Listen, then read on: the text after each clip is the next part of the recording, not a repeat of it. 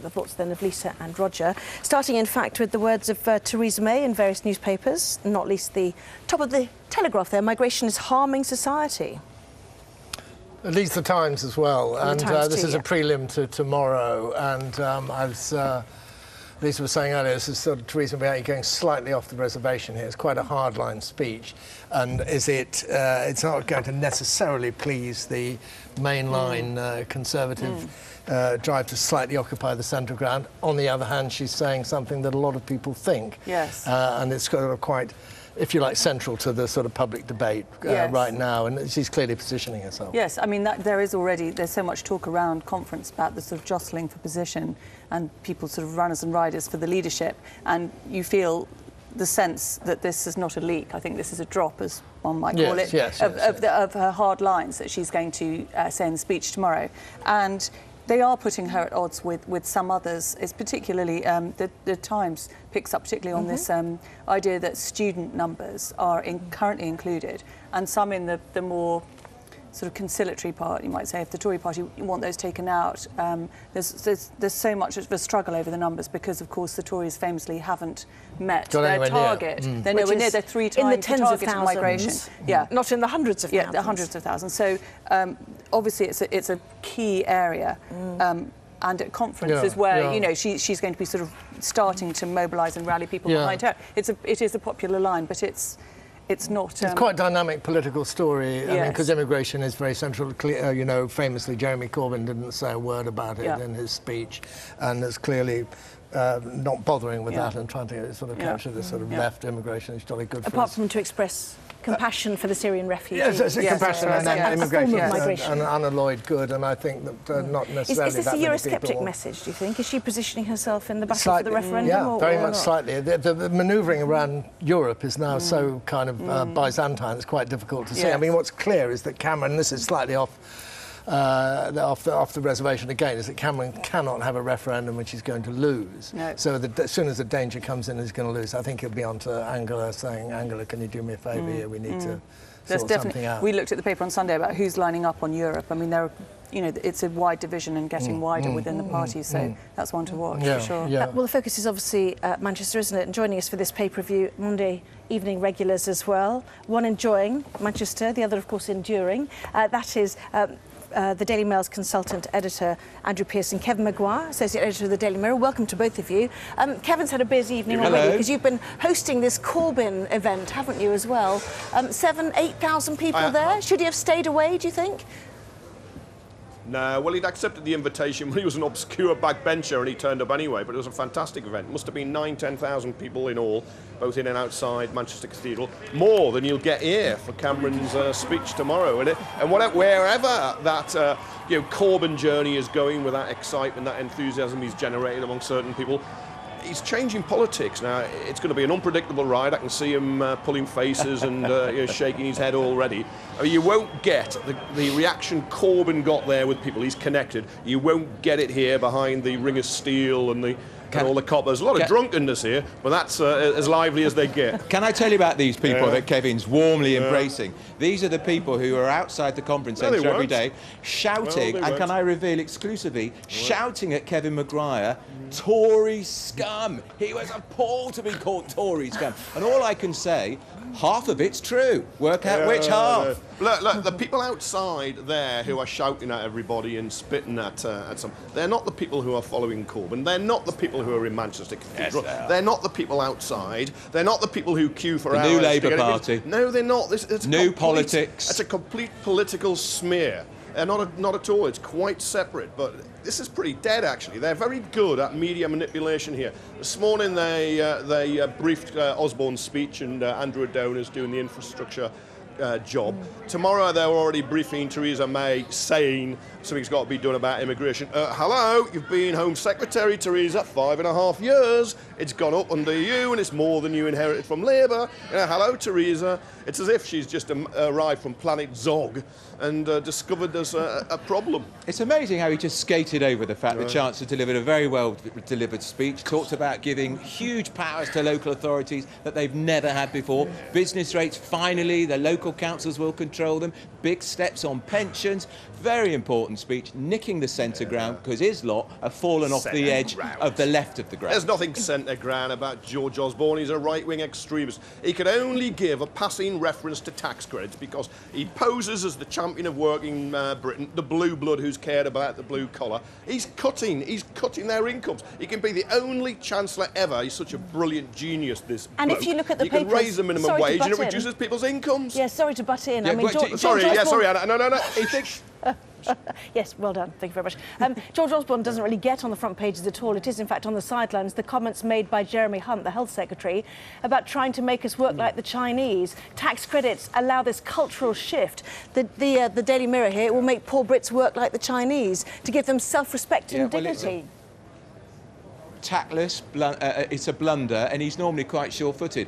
Of course, he's married to a Chinese woman too, and he's quickly and swiftly put a statement out saying he's been misinterpreted. When politicians say they've been misinterpreted, what they mean is they put their foot right in it. There is no worse sound in British politics than Then a Kevin silver Maguire. spoon Then Kevin millionaire Maguire. Tory peering down from his ivory tower at the workers and dripping contempt, which is what he did. We're showing the eye as well. It's all over the papers, actually. Work like the Chinese. The Indie, work like the Chinese, not surprisingly. The Guardian also going, Hunt welfare cuts encourage harder work. Do you think the tax credits issue is one of those issues that the Conservative Party perhaps wishes it slowed down on?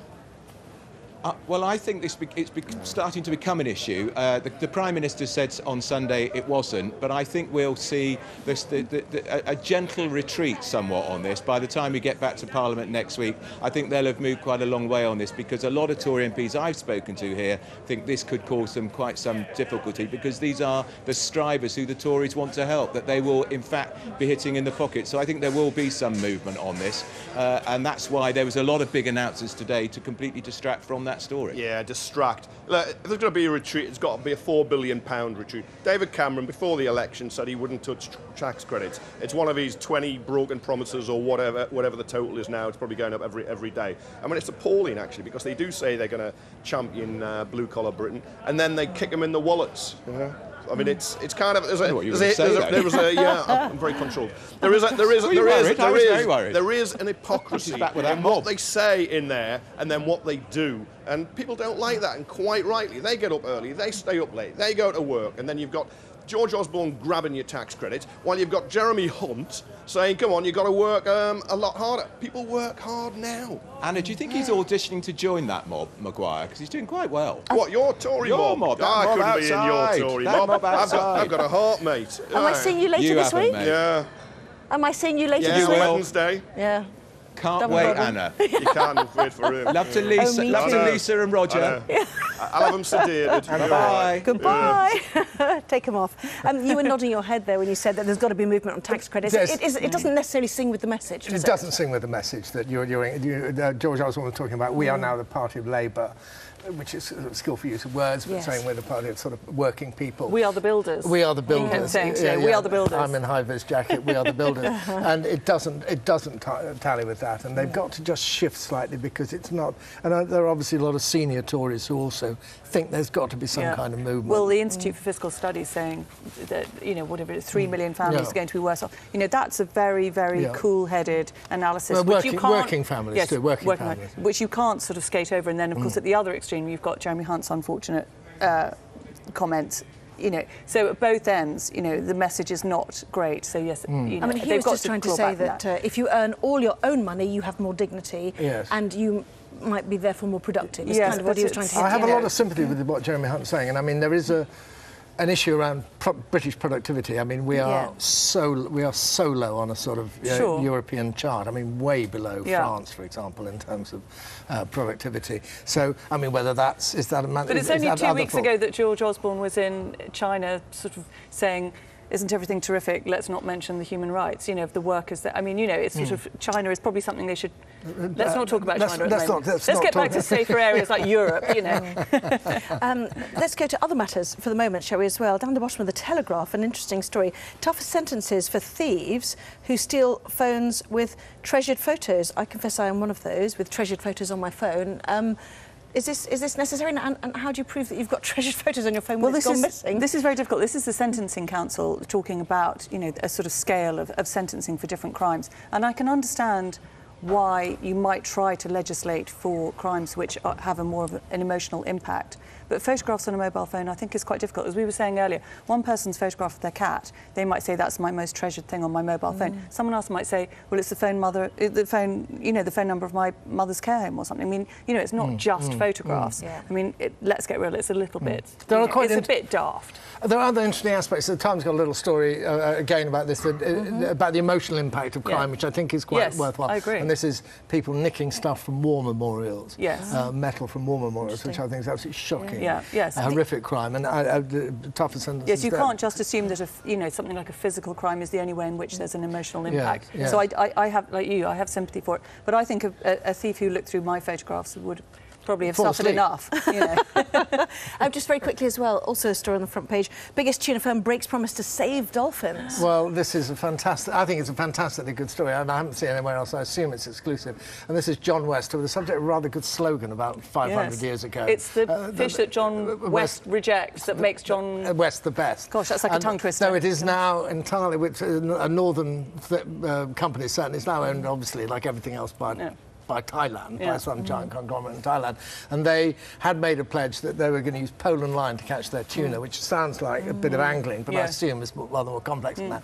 But it meant that other, species we love, like turtles and sharks, but even just other fish, immature fish, which then can't be, this whole idea of discards and in fishing is and they're now going to be swept up in the nets. And I think it is absolutely shocking. I mean, the Times is very good on wildlife, actually.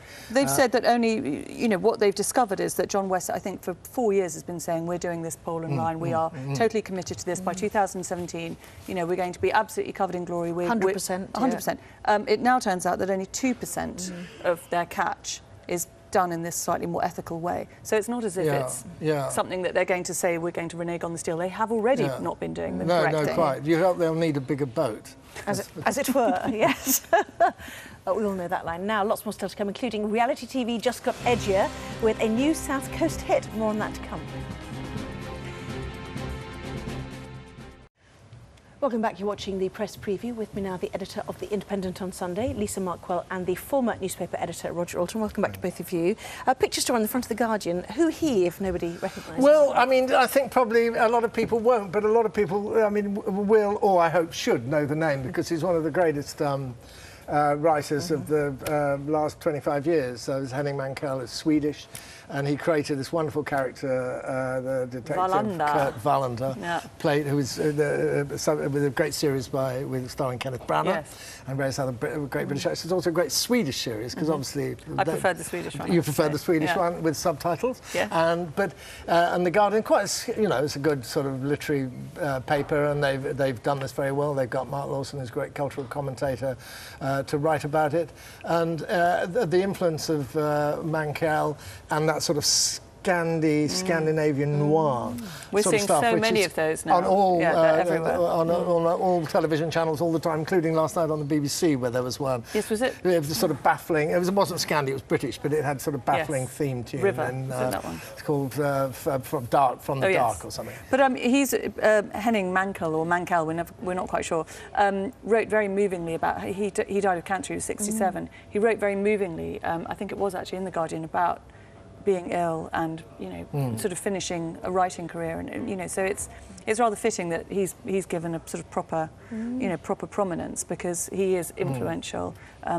His name, as you say, might not be familiar, but the character was absolutely fantastic. And as Mark points out, that it's a sort of a stereotype. He's a near alcoholic, he's divorced, he's got a shocking private life, Should be a journalist. Should be a journalist, muchly respectable for a journalist, haunted by the ghosts of murders he's investigated, and it's a kind of an archetype of of cop fiction, but it was terribly, skillfully done by Mankell, very moving. affecting, very affecting, and it's sort of the influence that runs through a lot of stuff we see now. Well, I'm having not seen the Swedish subtitle version, I'm hoping they will re-release it now. I hope they will. But I mean, for The Guardian, presumably, you know, they didn't want to put a picture of a Tory politician on the front page as well, because you know the papers are quite dominated by, as they would be during Tory party conference. So perhaps that's got something interesting. to do with it. Talking of which, let's just go back to that. We have touched on it already. Chinese news near the headline, but you wanted to talk about the sort of febrile atmosphere there and the protests. Well, what's been really interesting, and people have, I mean, I'm going up tomorrow, but people at my team, the Indies team, who are in Manchester already, are saying that actually the atmosphere is a bit like Kevin was saying, inside the hall is quite flat.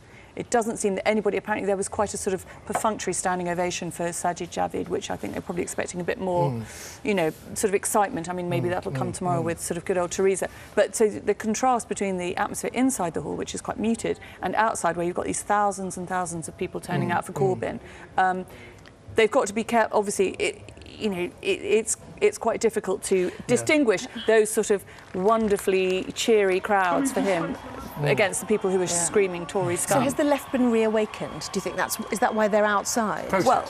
Protest. I mean, that's what I mean, reawakened in terms of protest and confidence. Yeah, but it's quite difficult for Corbyn because, of course, what the Tories will spin it as is that this is what he does best, out on the sidelines, sort of being the bloke in the donkey jacket, sort of speaking to the, you know, singing to the choir, instead of being centre stage and running the country. I thought what Kevin said was terrible, interesting, that Corbyn was booked a year ago and nobody knew he was. It's quiet backbencher. It's hilarious. Well, that happened at the Labour Party conference too. You know, he turned up to some things that I'm sure would not have been in the diary. Maybe his team should be cancelling a few of his diary items.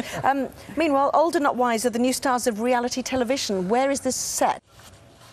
Hello, in just a moment, the press preview as we take a look at the morning newspapers. First, though, our top stories tonight. A police officer has been killed on Merseyside after a pickup truck was driven directly at him. 34-year-old PC David Phillips was married and had 2 young daughters. George Osborne has announced that councils in England will be able to keep some £26 billion in business rates. And Russia has blamed bad weather after admitting that one of its jets entered Turkish airspace for several seconds. NATO has denounced what it called Moscow's irresponsible behaviour.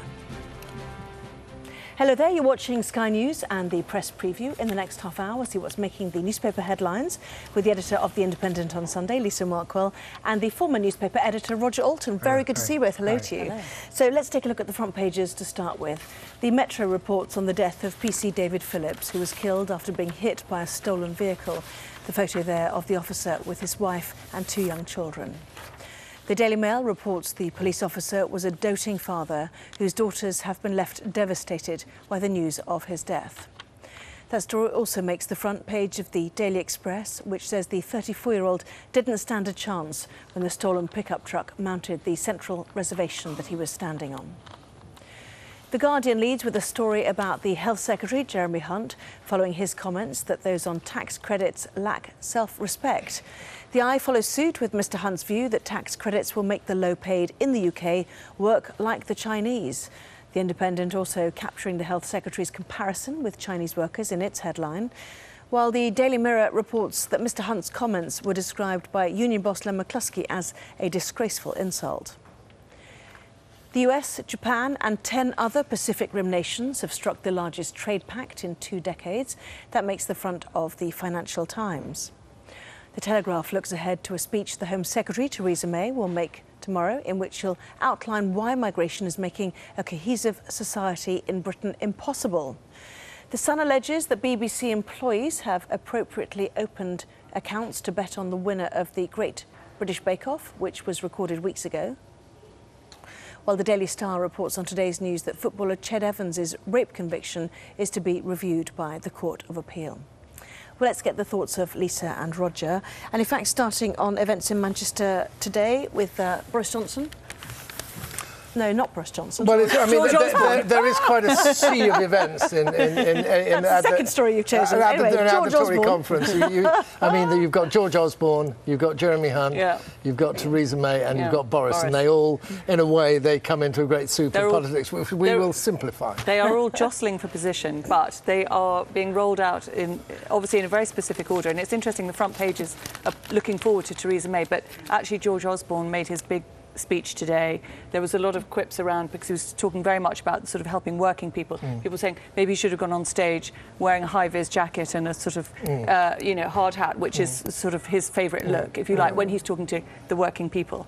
But regardless of the fact that he was trying to sort of get a good message over, which was about business taxes being given to local authorities, devolving this sort of power so that small businesses could have more help. The message that's come across is completely different to that, and it's causing ructions within the Tory party already. But not from George. I think the thing to stress is what Osborne has done is, we're building. He's nicked a lot of stuff from Labour about we are the builders and all this, and the business rates is, I think, a Labour idea. So basically, there's nothing left for Labour to do anyway. So George has taken most of those things quite skillfully, and he made a quite assertive speech about what I think what the government's done very well. But there's a lot of other stuff rumbling along in the background. So should we go to Boris Johnson now, given my faux pas earlier then? So this is in the Daily Mail as well. Boris clashes with ministers as he demands protect the low paid. This all rolls into tax credits, which is another part of the story we'll come to. So anyway, do continue on this one. Well, yes, he's saying, the language used in this report, he's going to twist the knife in his speech tomorrow. He's vying for position with George Osborne. Of course, Boris was sort of seen so much as the front runner for such a long time.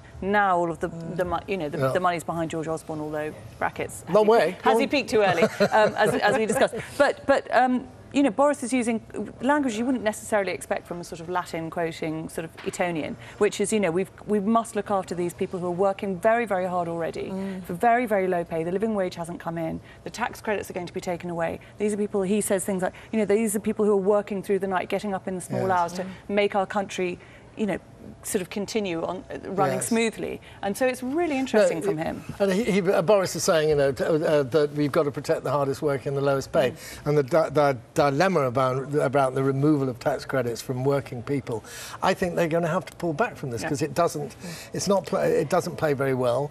It's not necessarily a good idea. They seem a bit stuck to it, the government, but I think they can pull back. Which takes us to many of the front pages, doesn't it? There's the Eye, work like the Chinese. These are the comments of the Health Secretary. The Independent, work like the Chinese.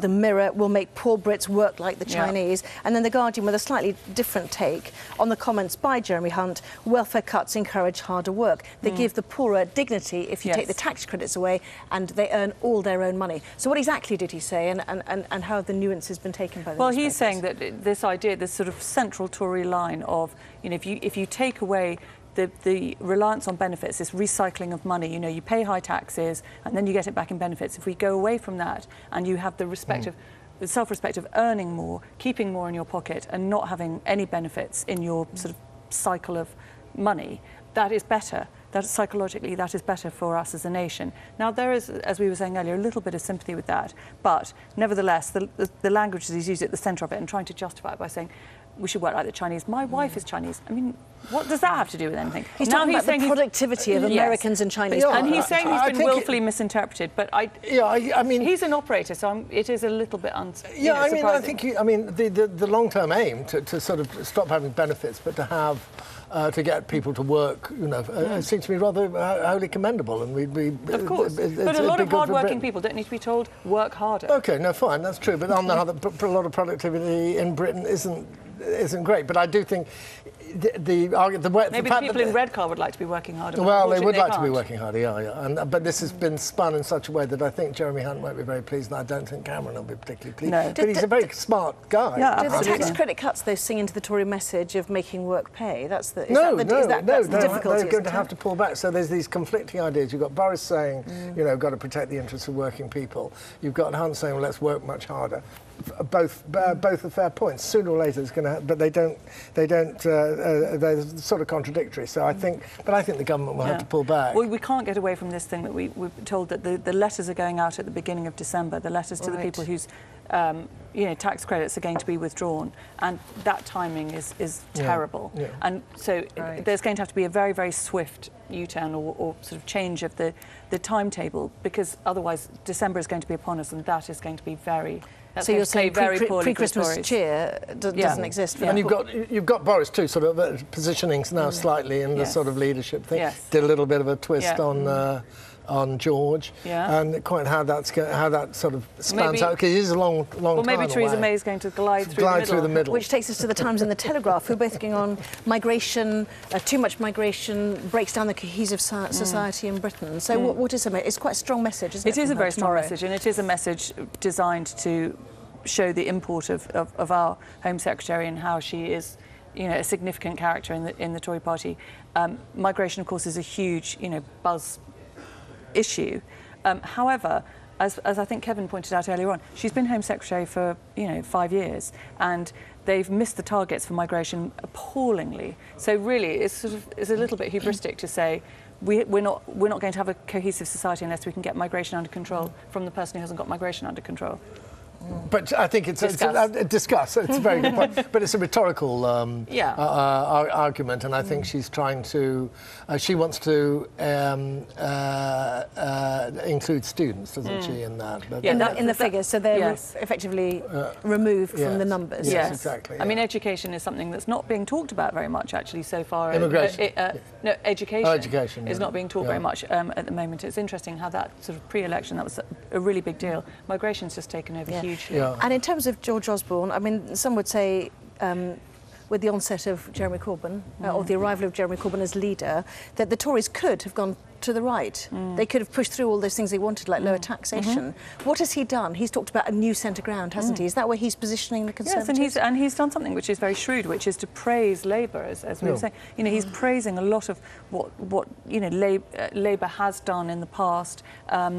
And he's using quite a lot of language that you would expect of the Labour Party. So is that part of the newer kind of politics? Probably not. Very good sketch by Quentin Letts there. Yes, a good long sketch too to make. Can you bring it up slightly? It's totally good at this. It's still quite small, isn't it? There you go. So that he's a reasonable man. He praised past Labour achievements, and now saying the Conservatives with the northern, the northern powerhouse and the living wage are the National Party of Labour. So it's trying to pinch that centre ground from Labour, and I think doing it very skillfully. And he's not a great rhetorical speaker. He's a calm, sort of moderate speaker, and I think he's doing pretty well. And what do you make of the scenes outside, which is in the Daily Mirror? Chinese News Center, they say, picking up the Jeremy Hunt thing, but walking through with angry protesters is how the papers described that group. These huge rally. You had a big demo yesterday on Sunday. You had a big demo. You've got this other big demo today. It's discovered earlier on that Corbyn had been booked a year ago when absolutely nobody had heard of him.